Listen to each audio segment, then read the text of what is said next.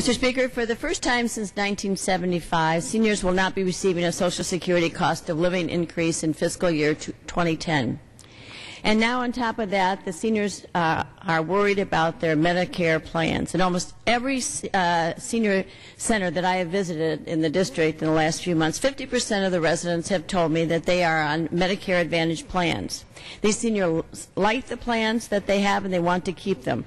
The administration has said many times that if you like the health care plan you have, you can keep it. That's not going to happen with Medicare Advantage. And seniors are upset and angry. Let's support health care reform that all Americans and doesn't harm the plans that seniors rely on. Let's help all Americans. I yield back. Gentlelady yields back. For what purpose the gentleman from